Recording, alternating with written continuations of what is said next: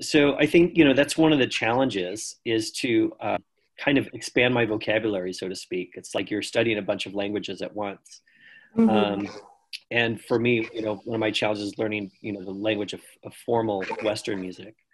Yeah. And then I think there's another challenge is for different musical communities to be open to each other. Yes. And the way that I'll share that is actually from some different like folkloric styles. So I used to play with a steel drum band, which plays music from Trinidad, plays calypso and soca and reggae and so this group would go out and play at festivals in the summertime, and I would go and play with that group.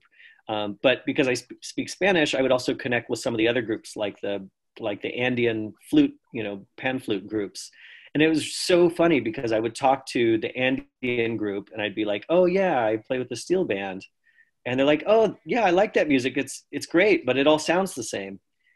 And then I would talk to the steel drum guys, and I tell them, "Yeah, I was hanging out with the Andean musicians, the flute bands," and they'd be like, "Oh yeah, that's great, but it all sounds the same." Um, and so that whole idea of how do we really hear each other, Mm. and how do we really, I mean, not just hear each other in terms of musical structures, but really hear each other's experiences.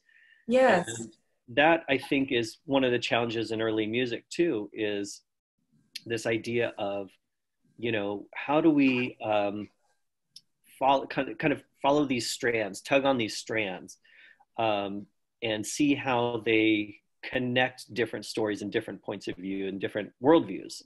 Hmm. uh, and so yeah, that's one of the challenges.